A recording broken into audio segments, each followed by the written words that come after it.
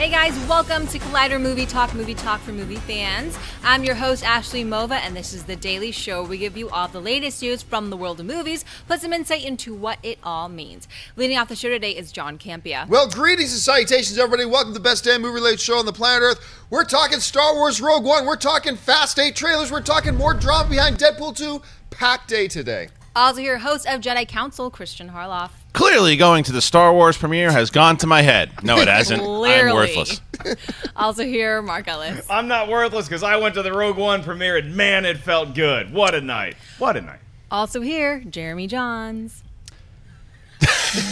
Is it as cool as staying home and doing nothing, Mark? I love staying home and doing nothing. You know I'm a big fan of that. This was better. The Force Awakens is available on Blu-ray. I watched it. I actually did that. Yesterday. While these guys are all at their Rogue One premiere, I was like, I'm going to watch Force Awakens, whatever. Who's having fun? I'm having fun. But you do get to go, you're going to go see Rogue One, or yeah, you're going to see Rogue One immediately after this show today. At least we get to talk about Rogue One before I do. Can I tell you something, though? I think we're all jealous of you because you get to see it for the first time. Yeah. You know what? Yeah. I do have those moments. Like, people are like, oh, I'm going to see Breaking Bad for the first time. I was like, I envy that experience. So, like The Wire. Yeah. Like when I was watching The Wire, Harloff was like, I'm glad you get to experience that for the first time. Yeah, and Breaking Bad was the same thing, All right, well, let's get started. Rogue One, A Star Wars Story, was finally unveiled this past weekend at its worldwide premiere event at the Pantages Theatre in Hollywood. Soon after, the first reactions to the film hit online, and the response is overwhelmingly positive. Praise is being heaped on the film in pretty much every department: the action, the story, the characters, with some people even going so far as to say it'll crack their personal top 10 list of the year. John, you were also at the premiere event. What are some of the more positive reactions out there about Rogue One, A Star Wars Story? Well, yeah, we, all of us here at the table, right, Jeremy? All of us here at the table, except Jeremy, went to the premiere of Rogue One this past weekend, and what an experience. And let's get to the social media stuff here in just a second. We thought we'd just share a couple quick pictures with you of us at the evening. So let's bring up the first one there. This is, there's Tiff and Dennis and Perry and Wendy and Mark, Anna and myself, Kristian and his beautiful wife. We were all... We got dolled up. We took the limo to go down. We had an extra seat for Jeremy. We forgot why he wasn't there. It was a big limo. It was there was plenty of space. You could have fit. Yeah, probably could have fit. It looks good. It looks fun. So that's all us getting ready to go. Let's bring up the next one. And there's Dennis and Perry and Wendy there in front of the same place where you just saw the cast. This was down at the red carpet. Let's bring up the next one there. Dennis got to pose with the man. Dennis got to pose with the man. And I'll be honest with you, I don't know who looks more intimidating. I know, it's true. Yeah, Dennis looking badass. I took a Dennis picture. looked pretty badass. Ran into Kevin Feige down there. Great cosplay, Feige there. Yeah, if you can't notice, that's a baby Groot hat that Kevin is wearing. That's cool. Kevin, of course, is the president of Marvel Studios, so we got to hang out for a little bit. Let's bring up the next one there. They had a life-size, to-scale X-Wing fighter on Hollywood Boulevard. There's a bunch of us taking our pictures there. Kristian had rushed off ahead of us, so... My wife was cold. Yeah, and it was cold. It was a chilly evening. And are there more? That's I awesome. forgot. Yeah, me and Mark. And that's when I was saying, why couldn't you wear an extra sweater? We ran into Dave Filoni, exec producer, creative head of Clone Wars, Rebels, stuff like that, in his Hallmark hat. I thanked him for wearing the hat because it makes him so easy to spot. Yeah. I know. He would completely disappear into the ether. And right after that, he took it off. He took it off. And I think it's safe to say, first of all, we won't go into our reactions to the movie, but showing up there was kind of surreal. It was great. It was one of those, we don't get these, look, we're YouTube nobodies, okay? So when we get to have these weird little experiences, fun, like we pull up in the limousine and we had one of those Hollywood moments where we open the door, we get out, and then across the street on Hollywood Boulevard is all the fans. And a bunch of the fans they all recognize us and they start yelling out to us, asking us to come over for pictures. It was a surreal Hollywood moment, I think, for a lot of us. The party was a lot of fun. The party was great. Well, as a fellow YouTube nobody, it sounds like a lot of fun. I gotta say. We all had a good. What was your most memorable thing of the night? Yeah, Harloff, tell us. I mean, look, even though we were able to go last year and that experience of getting out and being there, you're like, oh, yeah, we've done this before. I think you could go 100 times and you still feel like, wow. It's because it's the energy at the place. You feel it's just so different from everyone who's there. It's just it's an event. I love that Disney has been doing this in general, because not only for people that were there, if you were streaming it, you could see the excitement and the who's who in the Star Wars universe. I mean, for me, what I thought was really cool, I walk down, I see Lawrence Kasdan, John Knoll. I mean, all these people that were there, that part of the Star Wars universe. Kathleen Kennedy is there. Bob Iger is like one of my idols, and I get everything. You see him and all of him. So just seeing these look at Jeremy's people, face is priceless. But you just to see these particular people and know that this is happening. Like, because when I went back and I watched a video that Mark and I did when we found out the news that Disney bought Lucasfilm, and this pure excitement of what are we going to get? What's going to happen? What other movies besides the Saga films are going to happen? And we were there to experience. Like, it was an experiment that Bob Iger said. It was an experiment. And to see everyone showing up for that experiment and the excitement in the air before and afterwards was everything that I really enjoyed about it. So that's what I took home from it. I think there's an unwritten rule amongst a lot of married couples where each married couple they have their exception list. Like, yeah, you can leave me for this person. I'm pretty sure Wendy Lee's person is Nathan Fillion. Yeah. So we walk into the theater and we're standing in the foyer, and Wendy's about to just go walking off to the bathroom, and I grab her and I'm like, Wendy, do you know who this is right in front of you? And his back was to us. She goes, I don't know, Christian Bale, because we had literally just bumped into Christian Bale on the carpet. I said, no, it's not Christian Bale. She goes, I don't know who. I said, that's Nathan Fillion, 1 foot in front of you. And her face, your face when I said that was so she runs around him to make sure it was actually him, but unfortunately at that point we didn't have our cell phones on us, so she couldn't get a picture with him. But I'm sure that had to be your highlight of the night, right? I think I was just sensory overload. I mean, I got to go to the premiere, I got to see the movie, and I meet my favorite actor of all time. I got to shake his hand. He has the softest hand in the world. Good Canadian boy, by the way. What's one of your favorite moments of the night? Just the fans. I mean, as soon as we got out of the limo, it was great to have that buzz in the air. It's like they needed security to take us over to the barricade where all the fans were. Which was odd. You feel so important because you got these 3 huge dudes walking over there with you, just making sure. My mom wouldn't know I was dead for a week, and these guys actually care about our safety and well-being, which we didn't need because the fans are always awesome. So that was the big highlight to me. The post-party was so much fun, just interacting, rubbing shoulders with all these people. One of my favorite parts of the night was when we were. I grabbed 2 buckets of corn, and John is walking over to get corn. He turns around with his bucket and he walks by, and I was like, dude, did you see you just walked by? And you were like, no. And I was like, Michael Douglas. That was Michael. He just walked right by Michael Douglas. You looked at him and you're like, and he didn't notice it was Michael Douglas, and his face went white. He was like, oh my God, that was Michael Douglas. We should go tell him happy birthday to your dad who turned 100. That's but great. We didn't. Yeah. By the way, just because he is, from the southern regions of the States, when he says a bucket of corn, he is referring to popcorn. I know. He is actually they're actually full cobs of corn here. He's referring shaped as TIE fighters. All right, but let's talk about now the movie itself. Now, just to give you some context for how we're going to talk about this, the movie is under review embargo until tomorrow morning. However, Disney and Lucasfilm did allow everybody to tweet out their social media reactions to the film. So we can't give any kind of review for the movie, but we can read some tweets that went out from a bunch of the people who were there with us at the theater. So Adam, let's bring the first one. The first one from Rainn Wilson, Dwight from The Office. He was there. He's actually sitting 3 rows in front of us. Huh. He says, first Rogue One review, it was actually amazing, super fun and exciting, ties in with episode 4 perfectly. Let's go to the next one here.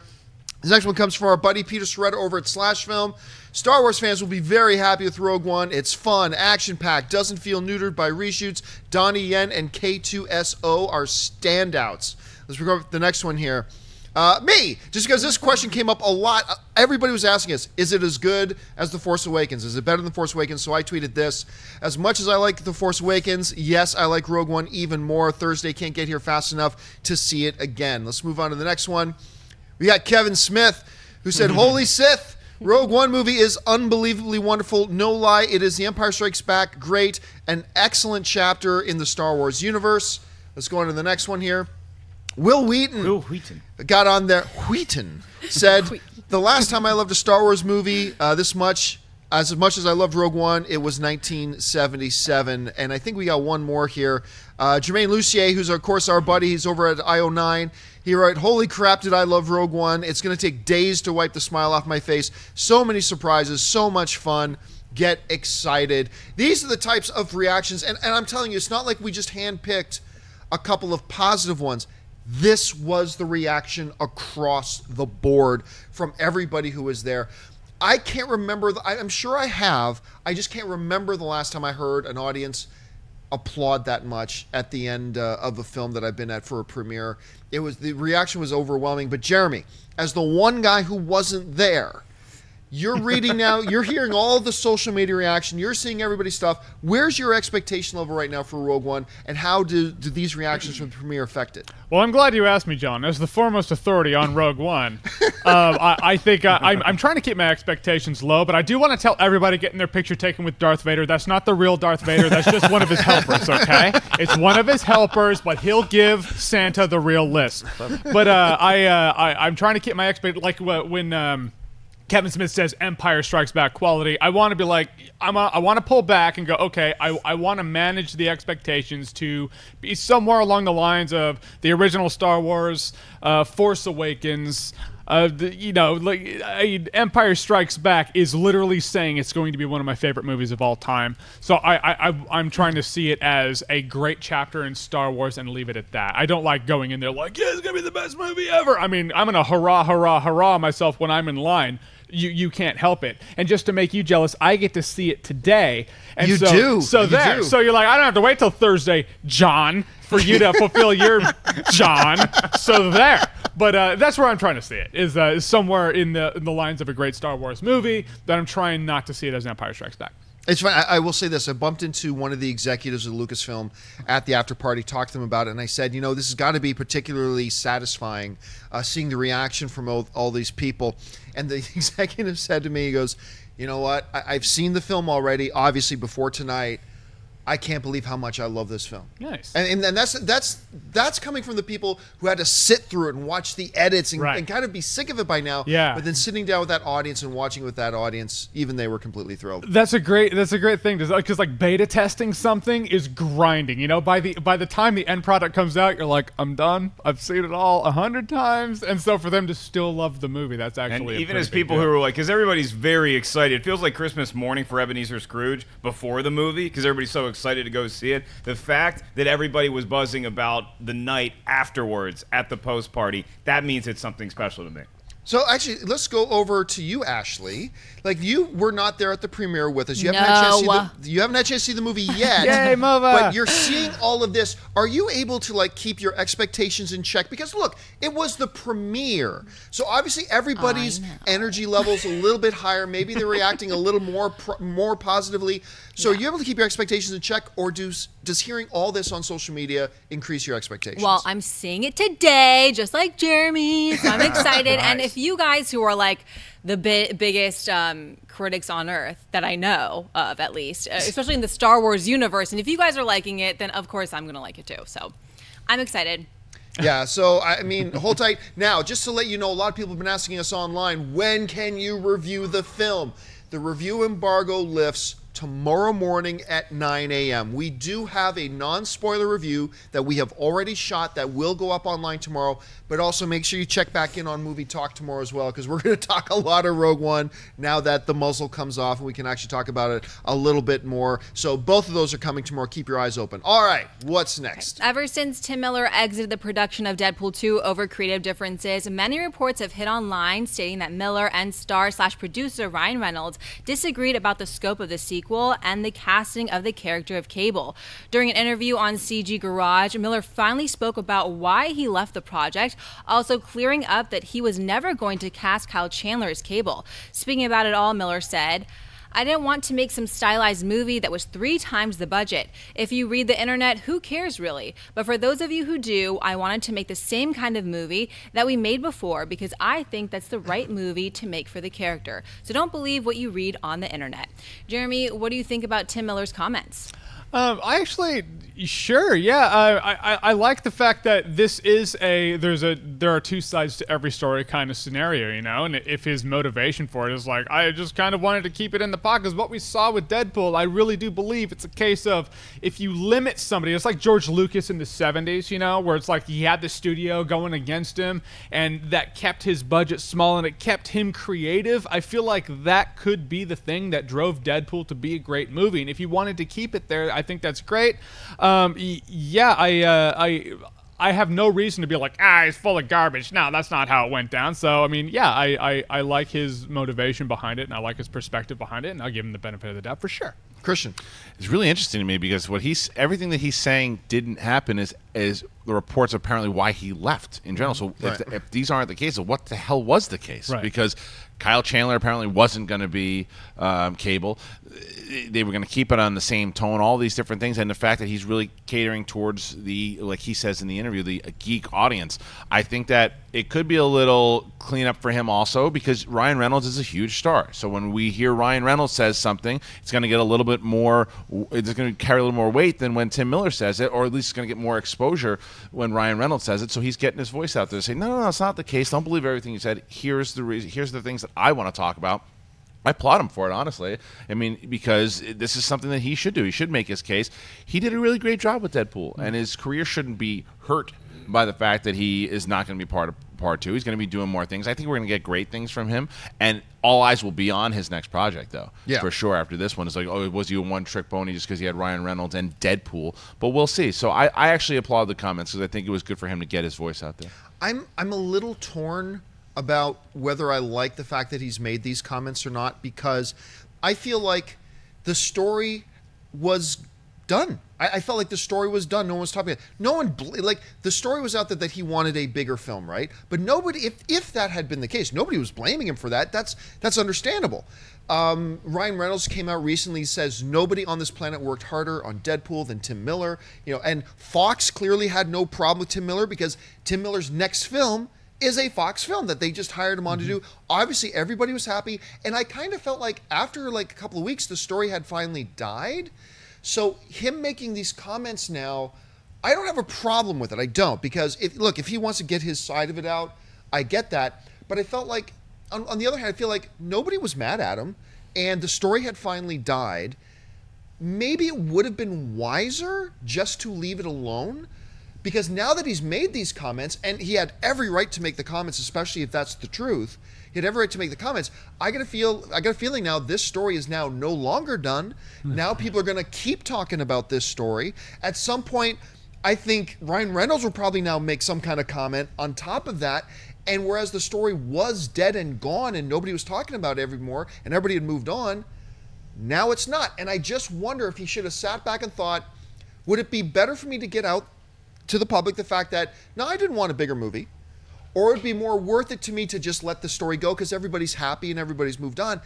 I don't know. It's a tough. I don't know what I would have done if I was in a situation. It's a tough call. What would you have done? Well, that's the contingency, is that I would have done just what Tim Miller did if I felt like my side of the story was not getting out accurately, even if you risk stirring up a hornet's nest again. What I hope these comments do is now put the issue to bed, because at this point, it almost feels like these two guys are running for office, and we're about to get into political smear campaign territory, which I don't want to see. But Kristian's right. Ryan Reynolds, he won Entertainer of the Year last night. He's a huge megastar. So for him to say something, people are going to pick up on it more than what Tim Miller says. So if Ryan Reynolds has his take, I think it's fair for Tim Miller to be able to get his take out, especially when you have something like a lot of people are saying, why did he want Kyle Chandler's Cable? Well, if he didn't want that, he should be able to say that. But I hope that this now goes away, because each person has had their side get out in the media, and now we can all move on happily. All right, let's move on. What's next? It's Monday, which means it's time for the weekend box office report, brought to you by AMC Theaters. Disney's Moana snagged the #1 spot for a third weekend in a row, taking in $18.8 million. Office Christmas Party opened the #2 spot on its first weekend of release, taking in $17.5 million. Fantastic Beasts and Where to Find Them made $10.78 million for the #3 spot at the box office, with Paramount's Arrival taking the #4 spot with $5.6 million. Rounding out the top 5 was Doctor Strange. The Marvel released took the number 5 spot with $4.6 million, bringing its domestic total to $222.3 million. Mark, were you surprised Moana took the number 1 spot for a third weekend in a row? I was not surprised Moana took the number 1 spot because it was really only going up against Office Christmas Party. Was the biggest release that came out, which did well. It's a very different audience, and Moana has all that Disney family momentum going for it. So it's nice to see it only drop, I think, 30 or 35%, something like that. What impressed me most about this weekend at the box office is that it showed us that Oscar season is now in full swing because you had films like Nocturnal Animals and Manchester by the Sea expand to more markets. Their percentage went up huge numbers, and they're starting to rake in some cash because people are talking about them because it's award season and they want to see them. It seems like the response has been pretty positive. Jeremy. Yeah, it's really funny. It's like, all right, they're expanding, they're getting more markets, they're raking in more money. Still not on the top 5, but they're getting bigger. I think the real star of this weekend were all the trailers that dropped online. Holy smokes! I feel like more people watched those than watched the movies this weekend. However, Moana being number 1, does it shock me? Absolutely not. This is the power of the kids' film. It's the power of a good kids' film, and it's also the power of the empire known as Disney, which is going to become self-aware and become Skynet one day. We're just waiting for it to happen. But it's kind of funny that Doctor Strange is holding on. I love seeing Arrival hold on. This is holding on to this number 4 now. A little shocked that Fantastic Beasts is still in there, but given the competition, I shouldn't be.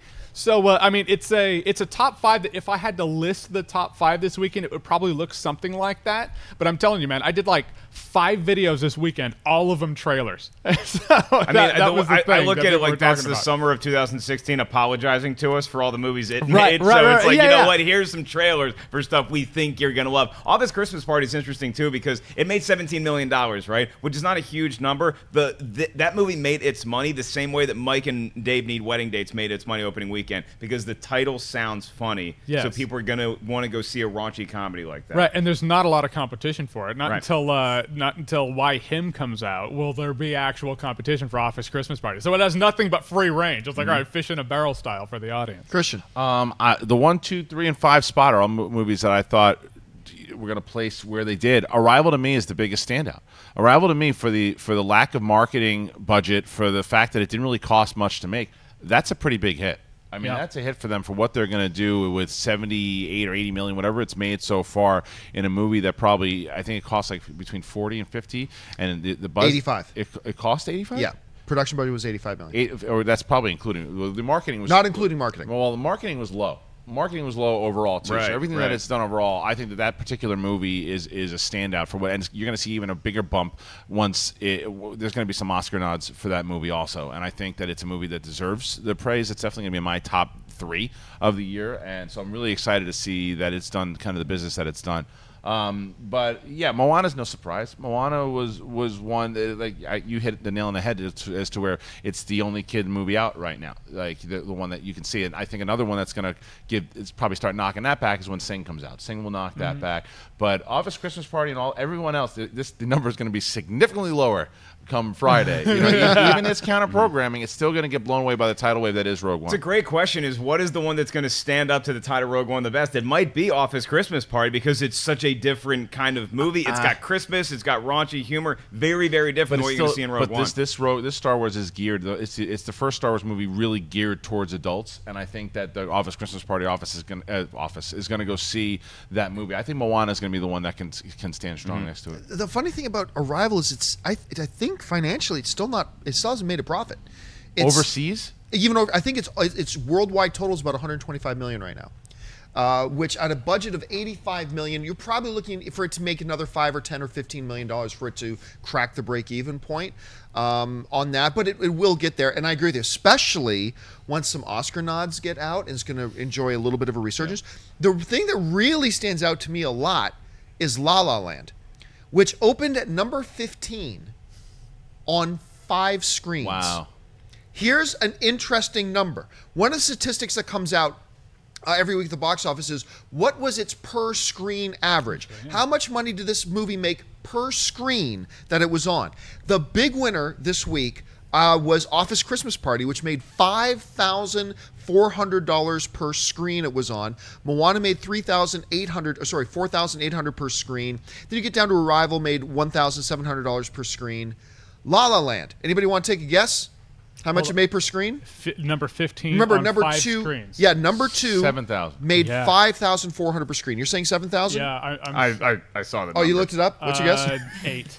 $171,000 per Damn. screen. Yeah, Was that's it at the crazy. Staples Center? I mean, remember, that's not per showing. That's per screen. So if it had like 7 showings that day, it counts all of that. When's it go wide? It goes wide soon. In a week or two. Yeah. So La La Land is getting a ton of awards buzz. It just won a couple of awards at the Broadcast Film Critics Society last night. It's going to win more awards going forward. Watch out. Look, La La Land's not going to make $100 million in its opening weekend. But for a artistic, Oscar bait kind of film, it's going to do bonkers business for that sort of a thing. So that's the thing that on the list that stands out to me the most is that per screen average is Yeah, it's just gross. absolutely nuts. All right, guys, we reached that part of the show now for buy or sell. Here's how this works. In front of her, Ashley Mova has a few other items in the world of movie news. She's going to run them down. Then those of us at the table are simply going to say whether we buy it or sell it. So, Ashley, what do we got? The first trailer for the 8th movie in the Fast and Furious franchise, The Fate of the Furious, has arrived online from Universal Pictures. The movie finds Vin Diesel's Dom and his crew facing off against Jason Statham's returning villain, along with Charlize Theron as a brand new adversary. Straight Outta Compton director F. Gary Gray is helming the film that also stars Dwayne Johnson, Michelle Rodriguez, Tyrese Gibson, and Chris Ludacris Bridges. The Fate of the Furious opens in theaters on April 14th, 2017. Kristian, buy or sell the first trailer for The Fate of the Furious. Now, I love 5, really like 6, and thought 7 was pretty good, and they ended it well, and I'm excited to see this one. I'm selling the trailer because I didn't know what the story was about, and it's like I felt like it's like when they don't know what to do anymore. Like, and then what if Dom gets amnesia? It's like that's not what this particular story is. But you know, she's doing something with him. Like she's got something over him, so now he's got to turn on his. I don't want to see Dom or Dom Herrera. I was gonna say I don't want to see Dom I don't want to see him as a a bad guy or potential bad guy. Or they're going after him. And then Statham, who was like the ultimate bad guy. Now they're teaming up with him. I'm sure he'll turn at the end. I don't know. I know that these movies are silly. I love how silly they are. It's one of the things I really enjoy. The title is awful, by the way, but I still want to see the movie. I'm still excited about the movie. The trailer just did nothing, and it was even more over the top than I think the other ones were. I don't know. I was excited to watch the trailer, and then I left going, I buy this trailer big. Look, I've said this before. I absolutely hated the first 3 Fast and Furious movies. I thought they were all atrocious. The first one's just a shot-by-shot remake of Point Break. I just thought it was terrible. And then 4 happened. And I'm like, that actually wasn't bad. And then The Rock got involved. Then we got 5 and 6 and 7. The Fast and the Furious franchise has embraced the notion of dumb, fun films. They've embraced it. That's not just what they've embraced it and actually go after it. We all thought maybe they'll next. Where do they go next? They go to space. Nope. Now they're going to fight submarines. And then when that submarine came up out of the ice, I'm like, this is so ridiculous. I'm loving "Where's it. Batman and the shark repellent?" I know, exactly. And if it was done in a Fast and the Furious movie, I would buy it because that's totally what they go for and embrace. Then here's the one problem I have. In the original Fast and Furious movies, like Dom he's just a street tough, streetwise guy who races cars. But now he's like the most elite of international assassins who can take on anybody. He'll take on The Rock, BS. He'll take on The Rock and Jason Statham together. I don't know. But it is kind of an interesting term because let's face it, we are at the point of what the hell do you do with this franchise now? Dom turns on them. Okay, great. Do it. Whatever. Look, the trailer was fun to me, so I'm going to give it a buy. Okay, anyone who thinks this is too ridiculous is not embracing the XXX Fast and Furious crossover that they're actually going for. Mark my words on that. I buy the trailer, too. The title, I agree. It's awful. Yeah, it's awful. It's one of those like what were they gonna call it though? The Fast and the Furious like I mean so I get why they felt like they needed to make a turn, but yeah, right. But the Fate of the Furious is a little dorky. But at a point when they said Charlize Theron's what is she, some technological genius or something like that? I'm like, oh, it's nanotech in his brain that's mind controlling him. It's going to be that. I promise you, he's gonna have a chip in his head, and that's how she's controlling him. I don't think it's gonna be a leverage thing unless he somehow is like, I had this plan from the beginning. I am Groot. And then, they're all going to be like, oh, it was like a plan from the beginning. I don't want an ending like that. But I agree with you, John. It's dumb fun in the sense that's not Michael Bay dumb fun, because it's actually fun. Like, it's not garbage. It's not just loud garbage. I saw the first Fast and Furious, did not see the second one, did not see the third one, did not see the fourth one, but heard they made it better. So I saw the fifth one and I liked it. And I saw the sixth one, I liked it. So it's a franchise that found its stride around the fifth movie, which usually would kill a franchise by that point, but not this one. But given the past three, I'm buying it.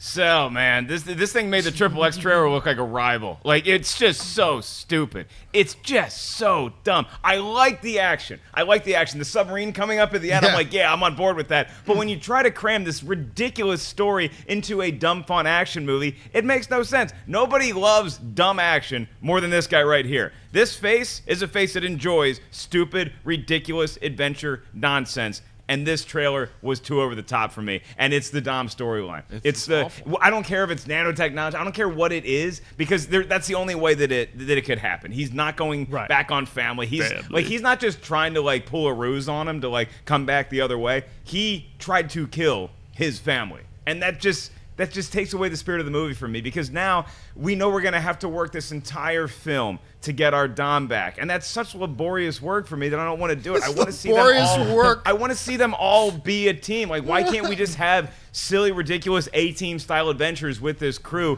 without resorting to some dumb gimmick like mind control? It's just, I'm worried the fact that the whole thing, just goes, there's been rumors that you're going to spin off and get The Rock's character in his own movie here.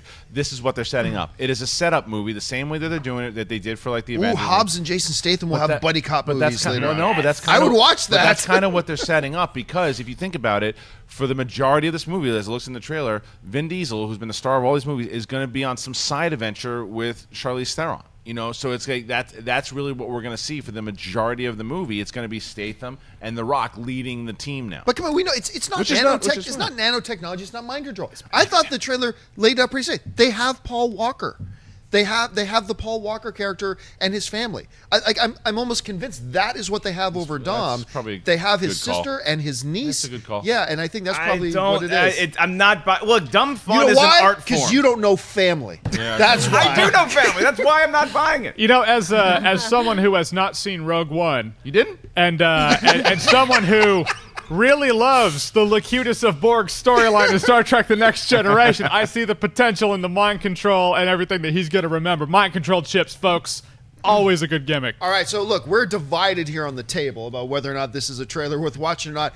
You guys have seen it. We want to know what you think, and that is the topic of our Twitter question of the day. It's simple. Buy or sell. The fate of the... Oh, I can't even say it. Yeah, Fast and Furious 8. The Fast 8 trailer... Buy or sell. That is up on our Twitter fate. right That's now. what it is. That's why it's Fate of the Furious. It's F8 of the Furious. Ooh, how about this? The family of the Furious. But F8 means fate of the. That's what it. That's why it's called Fate of the. We made it make sense. We're going down a rabbit trail here. So simply make sure you're following us on Twitter at Collider Video. Go there right now. We have the poll up. We will check in with you guys a little bit later at the end of the show. Buy or sell this Fast 8 trailer. All right, with that out of the way, what's next? According to a report from Deadline, Sony has set the sequel to Spider-Man Homecoming to debut in theaters on July 5th, 2019, while also setting Bad Boys 4, the sequel to the recently titled Bad Boys for Life, to Memorial Day weekend, where it is now set to hit theaters on May 24th, 2019. Bad Boys 4 will now be going up against Warner Brothers' Minecraft, while the Spider-Man sequel is largely in the clear over that Independence Day weekend. Bad Boys for Life, the third movie in the franchise, will be directed by Joe Carnahan and will debut in theaters on January 28, 2018. John, buy or sell the new release dates for the Spider-Man Homecoming sequel and Bad Boys 4. Not only are they showing confidence in the film by announcing a sequel already well before the first one comes out, I think they're showing an awful lot of confidence by dropping it in a July date. I think that's talking about Spider-Man? Yeah, talking about Spider-Man, sorry. That is just, to me, is just a great vote of confidence for that. I think it's terrific. Now, I had a little chat with somebody involved in the new Spider-Man film. Ooh, cool. And what I'll say is this, is that there was some behind-the-scenes drama between, we knew there was going to be, between Sony and Marvel over the direction of this film. Sony very much wanted one way. Marvel wanted very much another. What this person told me was that they were really impressed with how well they compromised with each other, and both sides are thrilled with the movie they came up with. So apparently Marvel wanted this kind of a flavor of film, Sony wanted the other. They decided to meld them together and they came up with something, and they're all saying that they're all really, really happy with it, which just kind of goes towards the point of that they're announcing a sequel already. They're announcing a prime date sequel. For me, this is a big buy. Mark, what about you? It's a huge buy for me. Independence Day weekend for Spider-Man, for the next Spider-Man movie. You're right. It shows a lot of confidence. People universally like the trailer. If they didn't, love it. The thing that's curious to me is I don't know what is going to make Josh McCouga happier. The fact that he got engaged over the weekend, or the fact that Bad Boys 4 has been announced. Which, by the way, congratulations to Josh McCouga. Yeah. Whether it's nanotechnology, mind control, he's got something over her parents, I don't know. Somehow Josh McCouga talked a girl far out of his league into marrying him. So congrats to you, to Amanda. Blink twice if you need help. You know what? He did run me off the road last night, and now it all makes sense. I'm going to have to team up with Jason Statham. But, yeah, I mean, I like all these release dates. The Bad Boys 4 versus Minecraft is going to be a really interesting marketing fight, because Minecraft has an uphill battle to climb to convince us why we need a Minecraft movie. If it pulls that off, then Bad Boys might be getting a little nervous. I happen to think Bad Boys for Life is going to be fantastic cinema, dumb fun, done right, and so I'm very excited about these release dates. Okay, so for Spider-Man, yeah, it makes all the sense in the world. This is a movie. You just trace it back to the impact that he had during Civil War. He was the big standout. Then you see this trailer. Everyone's raving about the trailer. I totally buy what John was talking about with that report he had, probably from Kevin Feige himself at this point, after we see those pictures from Rogue One. But I think that this is a movie. It is a perfect blend from what I saw. It is that John Hughes feel plus kind of the old school Spider-Man movies that we've seen over the last couple of years. It looked like that kind of mix. So I buy that. I think it makes sense, and I think that you should announce a Spider-Man sequel because he's going to be such a big part of the MCU. I think they're shooting too quick with Bad Boys. I mean, we're talking about another. They've already announced the Bad Boys 4. That's what this story is. Why? I mean, like, because it's going to be great. Let's wait. Let's see. Like I think like a movie like Dumb and Dumber 3 or whatever 2, and then you have Zoolander. Granted, they're comedies and not action, but these are movies. It's been a long time since the last Bad Boys, and then they're just going to say the third one's definitely going to hit. We're going for 2 more. Just wait. I'm not telling you don't plan it out, but wait to release it, because if this movie doesn't hit the way that they want it to, Bad Boys, then they've done all this. It's like what I did with Fantastic Four, right? Which is a little different, honestly, because I could see that more so getting the announcement. But the movie was a pile of garbage, and then they canceled it like we knew that they would. I don't think that Bad Boys, because if this movie doesn't have the opening that they have, I don't think Bad Boys 4 is gonna happen. But Spider-Man, regardless, is gonna happen. I think it's almost a no-brainer that Bad Boys for Life is gonna have a huge opening. It's not gonna be Beauty and the Beast numbers, but because it's not good though. But you look at the Fast 5 and Fast 6 kind of movies, as long as they get that dumb fun tone, which Bad Boys 1 and 2 did nail. Triple X tried, and Jack Reacher 2 tried it. Didn't. I just think this team up. I think this is a pretty sure bet. Okay, well, now that you're finished your comments, I'm looking back. I'm looking at the box office things. I just want to bring this up right now. Arrival and Allied are 2 titles that were right beside each other, and they look an awful lot alike. I said that the budget for Arrival, I'm looking at the IMDb page right now, for Arrival was $85 million. That was actually Allied. That was $85 million. Arrival is $47 million. So it wasn't, but you were right. I just wanted to throw it out there. You were right. Okay, what's next? Too late, John. The comment section has already done its part. So everyone, I hope you fast forwarded here before you commented. Yeah, we'll just timestamp it. All right, so I'm a little. You guys need to clear this up. So Bad Boys for Life is Bad Boys 4, not 3. No, Bad Boys for Life is Bad Boys 3. And then a Bad Boys 4. All right. Well, first of all, the fate of the Bad Boys 5 Life. Yeah, Bad Boys 5. All right, so if we're griping about the Fate of the Furious title being lame, Bad Boys for Life is a great title. I'll say that. But I do agree it's jumping the gun a bit. It's like, dude, it's been like a decade and a half. You got to wait to see how that lands. Spider-Man, I feel like the only mistake they can make in any opening whatsoever is having Spider-Man go up against a Star Wars movie. Other than that, Spider-Man's in the clear. You put it wherever you want. 4th of July weekend, a movie that weekend usually always smashes. I feel like that's prime real estate for Spider-Man. I have all the faith in the world for Spider-Man. The only thing that makes me nervous this is that Sony was happy with the direction. That makes me back up and be like, I hope it's still okay, you know, because I'd rather Marvel just go their way with Spider-Man and do their thing. But from what I saw in the trailer, I like the tone. If the trailer accurately displayed the tone they're going for, I like that John Hughes feel among the Spider-Man superhero worlds, like Edge of 17 meets superheroes, and I think that's great. So I'm happy with everything, but I do agree it's like a hold off with Bad Boys 4, but I think Bad Boys for Life is a great title. All right, what's next? According to a report from THR, Zack Snyder has lined up a window to shoot his long-in-development passion project, The Last Photograph, with the reason being because Justice League 2 has been pushed back in order to make room for Ben Affleck's Batman movie. Justice League was originally scheduled to hit theaters on June 14, 2019, with an unknown DCEU movie dated for November 1, 2019. Though it remains unconfirmed, many outlets speculate that Ben Affleck's Batman will take the June 14, 2019 release date, with Justice League 2 taking over the November 1st, 2019 release. Mark Barsall, the moving of Justice League to make way for Ben Affleck's Batman movie.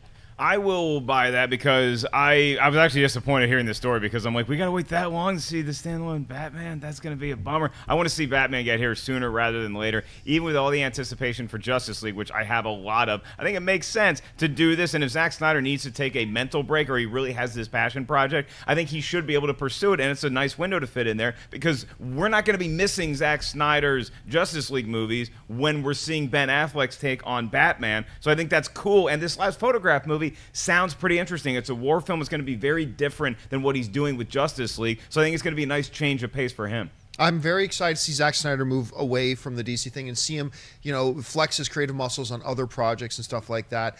I'm going to sell this on, number one, I do want to see the Batman movie sooner, yes. But I'm going to sell this because it goes back to my constant criticism that I have of Warner Brothers and the way they handle DC. They have no plan. They have no plan. They come out, they announce this big slate, and then all of a sudden, it started to look like they had a plan. I was getting excited for what they were doing. And then all of a sudden, then they become completely reactionary again. Oh, wait, people kind of like that Harley Quinn thing. We're going to do a Harley Quinn movie. And wait a minute, people are talking about Batman a lot more than we thought they would. Oh, we're going to move Justice League and do this. It seems like they have no plan.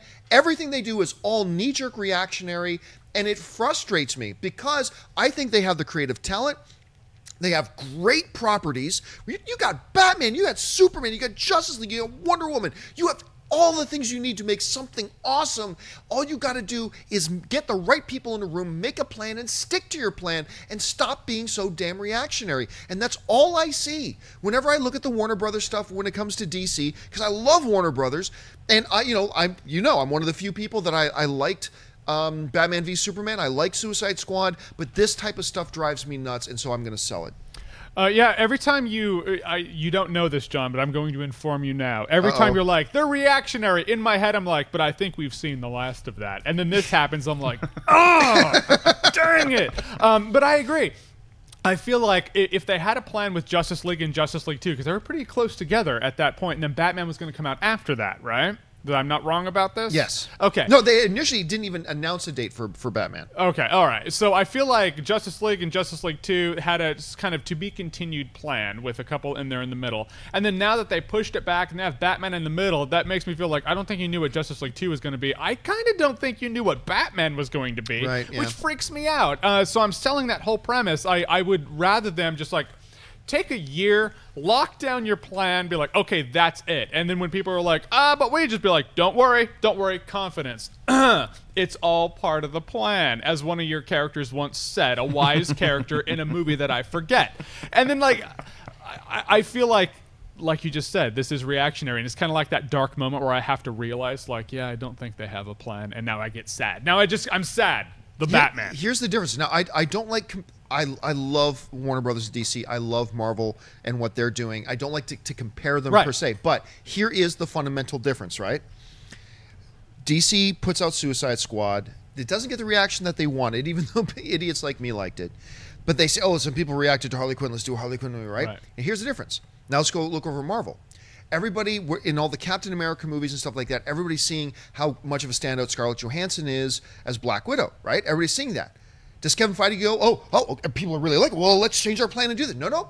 Kevin Feige goes, we've got a plan. Our plan is working. We are sticking to our plan. What we're doing is working. We're going to stick to it. Maybe we'll do something with that later down the line. But now, Marvel has also changed release dates, but there's always been strategic reasons for them. So this is just a great example of the difference between the two of them handle their strategies, I guess. I don't know, Kristian, how do you see it? I'm going to agree with you guys to where it is reactionary, but I'm going to actually buy it because I think that in order to come up with a plan like Marvel's, you've got to make changes and you've got to try things. You know, that's a good point. That's a really good point. And that's the thing. I don't disagree that it's like, hey, look, this is doing well. Let's try this. It's Batman. It's Ben Affleck directing Batman. So if they can place it, this might be the start of the plan. So I'm okay with the fact that they're doing this. You mean the start of Plan 5? Well, the newest plan. Yes. the plan that we hope will work. Yeah. I think that's what this. I actually like the idea of spacing them out because that's going to your Marvel reference. That's what they do. We don't get Avengers 1 and then Avengers 2 right afterwards. We get Avengers and we get Iron Man, then we get something else. And maybe that's what they need to do more. Maybe I'm going to learn more about Ben Affleck's Batman in this Justice League that's coming out. And through that, I'm going to want to see the standalone. Then I'm going to see that standalone. And then I'm going to want Justice League 2 even more so. So I happen to think that yes, it's reactionary, but I think that it's going to fit into the plan. I think they should stay away from the Harley Quinn movie because I think that they should focus on the main storyline here because they gotta focus on the narrative, and that's what I'm hoping. That's why I'm buying this because I think that this plan serves a narrative. I don't think the Harley Quinn serves a narrative. I think that what it does for as of right now is just like you said, it's popular. They liked her. Let's make a movie. And if I'm wrong, if it actually serves what they're trying to do here, then I'm all for it. But I kind of like this strategy. You actually raise a great point against my argument, which is like, okay, let's say DC, they have their plan, but they realize their plan isn't working and they come up with a better plan. Would I, as a fan, prefer them just to stick with the bad plan, or would I prefer them to switch gears to the better plan they've come out with? Yeah, no, that's a great point, and I think as a fan, I would want them to switch gears. It does then bring up another concern of mine, then why do you keep coming up with bad plans? Right. Why didn't you realize people wanted Batman 8 months ago? But isn't that the thing? Is that it's the shift, and it's they continuously they're trying, whether they're announcing Jeff Johns or whatever they're doing. There's something that they're trying to get it right. They're trying. So maybe this is the trying to get it right. Maybe they get it right. Yeah, I think the nerves you have is if they have this plan and then they push Batman back because Batman is the marquee name in the DC cinematic universe. So if something goes wrong there, then you can really start to get nervous. Until that happens, I have no problem with placing Batman in between the two Justice League movies because, like what Kristian said, it's going to further that storyline. You're going to get little nuggets of Justice League inside that Batman movie. When's the embargo for Live by Night? Middle of this week, I believe. All right, my next point's gone. All right, guys. Well, listen, we do this show live, so we'd like to save just a few minutes to take some of your live Twitter questions. Make sure you're tweeting out to us right now at Collider Video. Wendy will pick a couple of questions out near the end of the show. I want to remind you that we've got a couple other things up here on Collider Video other than Movie Talk. Our Walking Dead mid-season finale, we put that up. That's up on our website right now. Make sure you check that out. And keep your eyes open for everything else going on. A brand new Crash Course with Jeremy Jahns is up right now. Just keep your eyes open on our channel for the rest of the day for all the other cool stuff. For now, let's get to the mailbag. Make sure you email us your questions and thoughts to collidervideo@gmail.com, and we'll see if we can get to your question. Ashley, what's in the mailbag? Bobby writes, "Good morning, Collider crew. Now that Spider-Man is officially a part of the Marvel Universe and was part of Team Iron Man, do you think that Peter Parker had to sign the Sokovia Accords? If not, do you think the film will address it at all? Also, do you think the odds are above or below 80% that the new Spider-Man trailer beats the number of views that the Guardians of the Galaxy Volume 2 trailer had in a 24-hour period? Thanks for all the entertainment." I think that his involvement was pretty much kept secret by Tony Stark, so I don't think he signed the Sokovia Accords. Yet, besides, he's not an Avenger. They made that clear in the new trailer. Under 80%? I'd say under 80%. I would say that he has not signed the Sokovia Accords. I think Tony Stark is a savvy enough business person to say, don't worry, we'll put that in good faith. You're going to sign that eventually. You don't have to sign it right now. Jeremy. I agree. He probably didn't. However, there was somebody with a camcorder that he was watching on a laptop. Someone recorded him taking Ant-Man down like Empire Strikes Back, but I agree. He didn't sign him. And I think Guardians of the Galaxy 2 will remain the big trailer. Kristian. No, he's the only one that's really wearing a mask, so nobody knows who he is, and they can't track him down anyway. So, Good point. And then the other one is... Ant-Man's wearing a mask. No. What'd you say? Under what? How many? 80%. Yeah, I would say same thing. Okay, what's next? Rocky Drago writes, "Greetings, Collider Drago, crew. great One name. of the most anticipated films for many people next is War for the Planet of the Apes, hashtag apes on horses. My question is, do you think it will cross the $1 billion mark? Rise made almost $482 million, and then Dawn made a little over $710 million. I personally feel it will come close but won't due to the massive competition it will face in July. Does it rely on the quality, and if so, if it's the best in the Apes series, will it have a chance? Thanks for taking my question, and bring on the filthy." Look, I know there's lots of competition in the summer, but there's a reason they put all those movies in the summer, because that's when everybody's going to the movies, so it can still absolutely dominate. Look, it's just what you said. It all depends on how good the movie is. If the movie gets great reviews and it's in line with the other ones, then yes, I do believe this one will cross the $1 billion mark. But that's a huge asterisk of it's got to be really, really good. If it is, it will make it. Yeah, if it crushes, if it actually lands and is a good movie, this is one of the best movie trilogies out there, and I can see it in this day and age crossing the $1 billion mark if it's good. I think it's got a shot. It's going to be tough, though, for Yeah. sure. And this is coming from someone who loves the first two. I mean, I love them. And I think that, and I'm really looking forward to this one. It's got a chance. It's going to be tough, though. I do think the competition does take a little bit, relies on it a little bit. So I don't know. I'm going to say no, but I'm going to say it with a heavy heart. I'm going to say it's a great film. I'm going to say it's award worthy. I'm going to say it's not going to cross the $1 billion mark because the week before it's got Spider-Man: Homecoming coming out. The week after, it's got Dunkirk coming out. Yeah. That's another war movie. I know everybody's going to want to see Apes. I just don't think it quite gets to $1 billion, but it's going to be very, very profitable. I think the math is interesting because the first movie was great. It had like what was it? Like a 60% increase into the next one, And the second one the second one was loved. even Yeah. better. Yeah. Across 710. If it holds that mathematical trajectory, it's not going to have too hard of a problem. And getting across that critically, the billion. second one people loved a lot more, Yeah. too. So, yeah. And we could have Apes on horses with bazookas. Apes Yeah. and choppers. Apes and tanks. Yeah. Kids love monkeys with bazookas. Apes and tanning salons. All right, guys, I said we'd save a few minutes for your live questions, and we're going to do that right now. Wendy, what have you picked out of the Twitter sphere? The first one comes from Bazinga Guy, who writes, "Is Deadpool Golden Globe nomination a start to maybe the Oscars nominating comic book films?"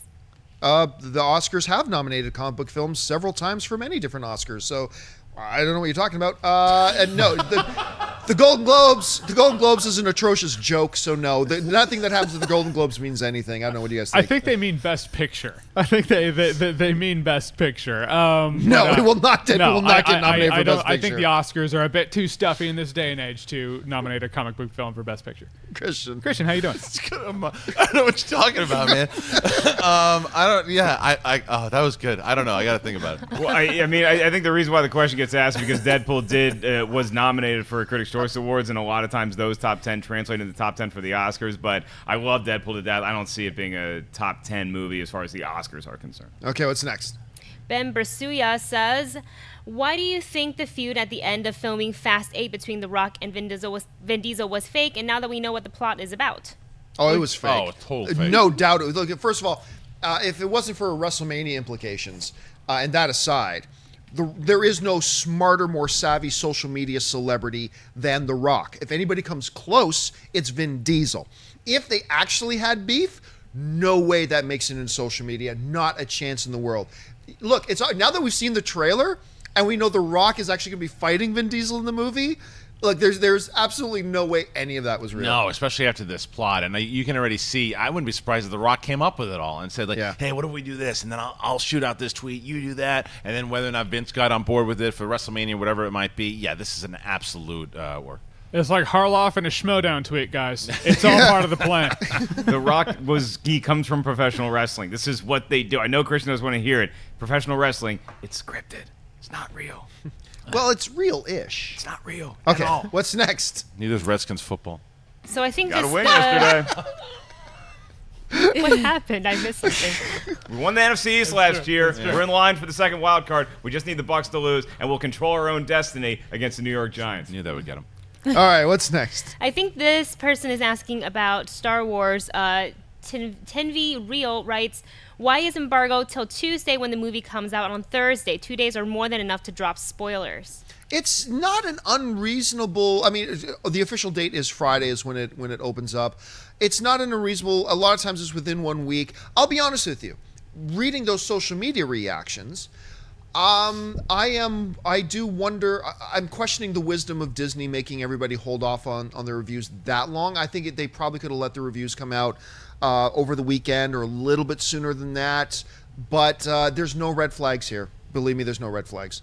Yeah. But why? Like, there's so much positive buzz from Rogue One just from the social media we've seen. So if people are talking about it and they're that excited, why risk it by having somebody write an actual review where they might have a couple negative things to say about the movie? It's all goodwill for Rogue One right now, so I think it was a perfect play. I'm kind of surprised, because especially for what Disney did with Civil War, but they're like, embargo's like a month early, have fun. In terms of spoilers, when you get invited to one of these press things, there is a big red thing that's like, hey, please don't spoil it for people. I mean, don't be that guy. So I can't see any spoilers coming out, but I am surprised that it's that late. Yeah, I am too. I agree with you guys. I think that they should have let the reviews come out, because I mean, I said it in my thing. It's a good movie, so they should absolutely. They should have let everybody go out, review it, make sure no one spoils it. And I'm surprised that they didn't do it earlier. All right, last question of the day. Last one comes from Cut to Black, who writes, any Collider internships coming anytime soon, and what do you look for in new hires? I did a Facebook video on what we look for when we hire people here. Whether it's behind the scenes, in front of the camera. If it's in front of the camera, is it a pundit, or is it a host? Is it a presenter? Is it editorial, or is it writing? Is it there's a whole bunch of different things. I would suggest try to find my Facebook page. My video that I did on what do we look for at Collider when we're hiring people. I did a specific video on that, and I don't want to waste any more of your time just talking about that here right now. All right, guys, that'll do it for us for this installment of Movie Talk. Thanks so much for joining us. I want to thank the guys sitting at the table with me. Mr. Kristian Harloff, where can people find you online? Well, you can find me on Twitter and Instagram at Kristian Harloff every Thursday on Collider Jedi Council, and I repped Collider Jedi Council on the Star Wars Movie Fights edition on Screen Junkies. Go check that out. Mr. Jeremy Jahns. You can find me on Twitter, Instagram, and YouTube at Jeremy Jahns, Facebook at Real Jeremy Jahns, and sitting on my couch during Star Wars premieres. Over here, Mark Ellis. You can find me at Men's Warehouse dropping off the tux today, unless you want to borrow it to go see your screening today. Jeremy's going to be wearing my tux, then I'll drop it off at Men's Warehouse at Mark Ellis Live. Miss Ashley Mova. Twitter, Instagram, Snapchat, Ashley Mova. Happy Monday, guys. And, of course, Wendy Lee. On YouTube at The Movie Couple Channel, and on Twitter, Instagram, Snapchat at Wendy Lee Zaney. You guys can simply follow me on Facebook and on Twitter, just at John Campea. Thanks so much for joining us, guys. We appreciate your involvement. And listen, the most important thing about this show is not what we have to say, it's what you have to say. Jump into the comment section, leave your thoughts on any or all the topics that we discuss here today. That'll do it for us, guys. Thanks for joining us, and until next time, bye-bye. Hey guys, if you like this video, click the thumbs up button. Also, make sure you subscribe to our YouTube channel. It'll help you stay up to date with everything we've got going on here at Collider.